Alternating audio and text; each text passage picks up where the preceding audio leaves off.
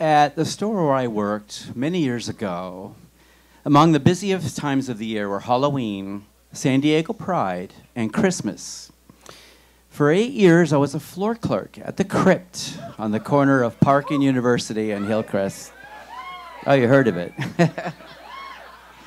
Did you know we had 7 locations across 3 states, all of which closed in 2015 due to new owners and poor management?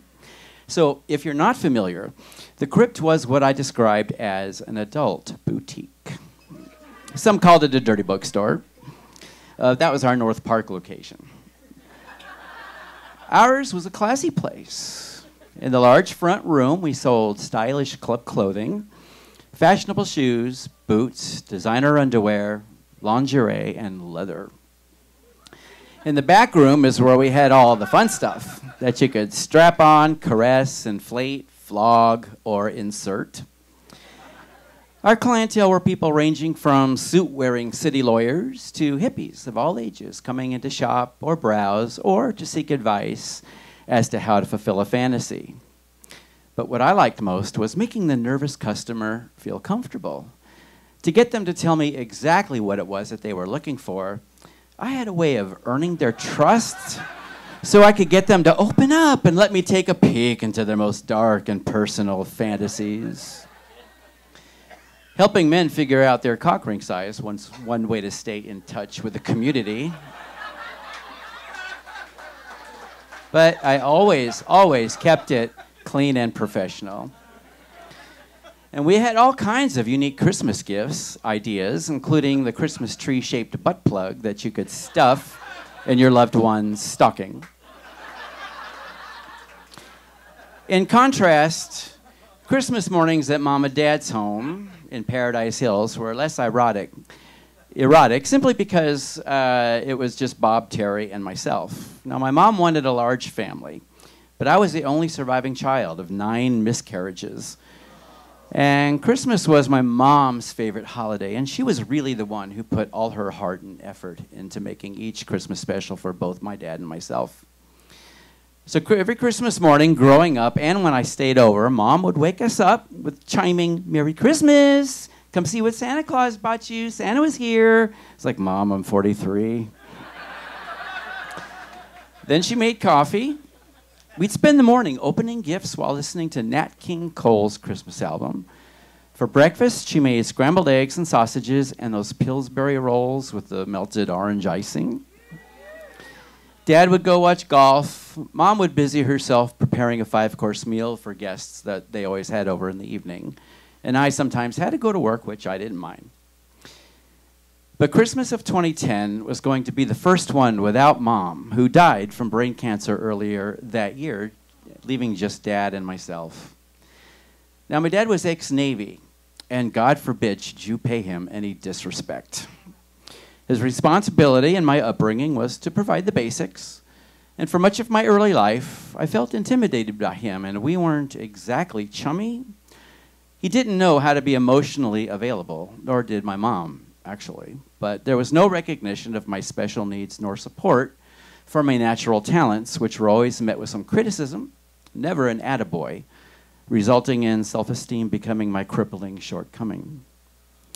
But just before Christmas that year, I thought it would be a nice gesture to spend a month staying over at his house, so I did, because I didn't want him to feel alone for the holidays. And I saw an opportunity to bury any ill feelings and start a new bonding venture for our new relationship now with Mom gone. He was 78 years old and alone in this big house, and outside of seeing his buddies on the golf course, he really didn't have much of a social life. And without Mom, I had no idea as to what to give my dad for Christmas presents. On the meager wish list that he gave me were Titleist golf balls and a gray sweatshirt. So back at the crypt.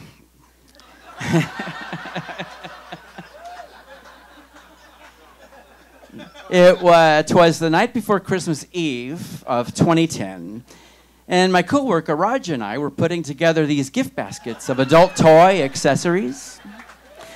And we were kidding around about how funny it would be to give and surprise my serious dad by giving him one of these as a joke. as he told me that he recently browsed a single site or two. And I told Roger that such a gift might spark up Dad's social life and maybe nudge him into messaging back the woman who sent a photo of herself climbing out of a swimming pool wet in her purple one-piece with a white piping, her floaties, and rubber floral bathing cap. I really wasn't going to follow through with it as much as I loved envisioning Dad opening a trick peanut can full of spring-loaded penises. But to him, not so funny. Around 10 p.m., the store phone rings, and it's my dad. And I said, "Dad, we were just talking about," and he interrupted in a shaky voice. "Son, are you busy? Is there a way you can come home right now? I don't feel right. I don't know if I'm having a heart attack or a stroke." I felt sudden panic as if a bomb exploded, leaving me trapped in a burning room. "I'm coming home right now. I'm calling 911. Don't try to get up or go downstairs." Shit. I bolted out of the store, abandoning Roger, got into my little blue PT Cruiser, and took off to the house. On the way, I called 911 and Dad's next-door neighbors. And when I called Dad back, there was no answer. Luckily, the freeway was clear, and I had my windows rolled down because my head was swimming, and the cold wind rushing in just kind of soothed my nerves. And then I began remembering all the things that Dad had done for me. He bought me my first car in high school. He let me live under his roof rent-free well into my 20s, and whenever I had to go back for between places, and slipped me a few bucks just because. Though it seemed like an hour, it took only 15 minutes to get to the house. The paramedics and his neighbors were there, and Dad was in his recliner, conscious. I watched as they hooked him up to all this monitoring equipment, and then they brought my dad to the ambulance and off to a Chula Vista hospital. They went with me in hot pursuit. I was amazed at how suddenly life's plans can change. To celebrate 10 years of living in my North Park apartment, I was looking forward to moving back and repainting and redecorating after the Happy New Year. But then I was thinking I'd probably have to move out, take care of him, quit work, cancel my road trip, and take care of all of Dad's business affairs. And then I began to feel sort of selfish about thinking that way, and I was like, well, no. I was just making a mental list of all the things I was simply going to have to do for the worst case scenario. I arrive at the hospital. Dad's already been taken somewhere to be poked and prodded, which was ironic because I could have been in the gift basket that I was going to give him. They ruled out two major things. He wasn't having a stroke nor a heart attack, so that was a relief. And they were going to keep him overnight for observation and to wait the results of other tests. While still waiting for his room to be ready at 3 in the morning, I was assured that all was fine and that I could go home. So I left my dad lying on the bed, staring up at the white tiled ceiling, his eyes pink and watery, and I'd never seen him cry before, even when Mom died, his wife of 56 years. Now it's Christmas Eve. She's gone, and he's come face to face with his own mortality. After a sleepless night in the same room I slept in growing up, I called in the morning to check on Dad, and he told me that he was still feeling a little spooked, but better. I went to the hospital, and I walked into his room, and he was in his bed, and his next-door neighbors were there, and they even brought him flowers. Later in the day, as his face was striped with the afternoon sun shining through the vertical blinds and enjoying his IV drip, Dad started to recount to us the series of events from the night before. He had eaten dinner, had dessert, enjoyed a cocktail. Later on, he was in his recliner watching television when he started to feel like he was melting. He mentioned something about not being able to lift his arms when he raised them, at the same time having this feeling of being mildly electrocuted. The next-door neighbor suggested that, well, it sounds like you had an attack of the anxieties. An intense shock of relief hit me like a big bolt of lightning, as if I had suddenly discovered an escape out of that burning room. I crossed my fingers and I asked, Dad, that dessert, did you by any chance eat a funny-tasting brownie that I had stashed way, way, way in the back of the freezer? No. But I had a cookie from the refrigerator, though. Yeah, not quite the right answer. Then he said, I took one bite, and then I gobbled the whole thing down because it was good. Houston, we have isolated the problem. I sat by his side with a dropped jaw as he remembered when some years ago he had shared a joint with a buddy on the golf course and had a milder side effect. Didn't care much for it, he said. It handed me a bummer.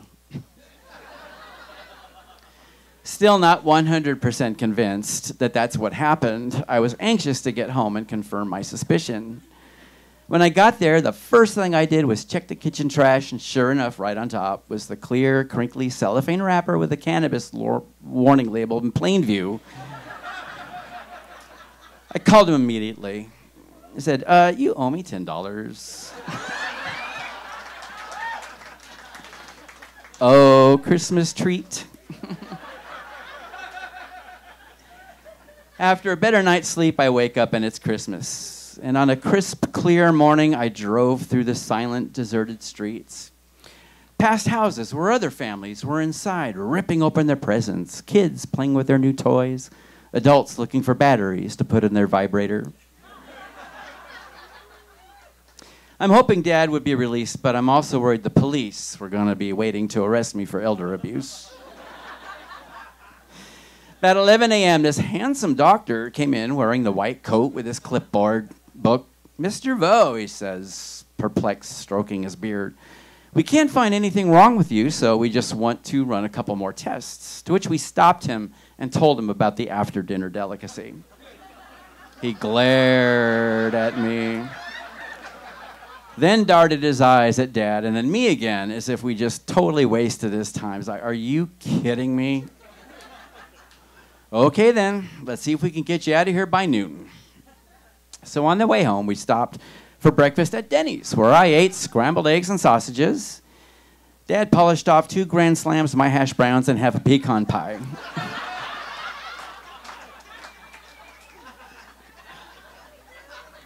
At home, we opened gifts while we had coffee and the Pillsbury rolls with the melted orange icing. As I watched Dad enthusiastically try on his new gray sweatshirt, I was amazed that he took this whole thing in stride. In contrast to a time decades earlier, there was no damaging consequential impact on my ego for putting him in the hospital on Christmas. Were Mom alive, I'm sure it would have been a different story. And I suggested to Dad that what happened actually prevented us from having to suffer the sadness of a Christmas morning absent of Mom's cheery wake-up call. And he agreed. Oddly, the experience bonded us closer together, and that was another great unexpected gift for the both of us. A few years later, he started dating one of my mom's best friends who would become his second wife. For Christmas one year, I slipped into his stocking a blister pack of herbal Viagras that we sold at the crypt. And before long, he was asking me if I would add them to his monthly delivery of medicinal gummies.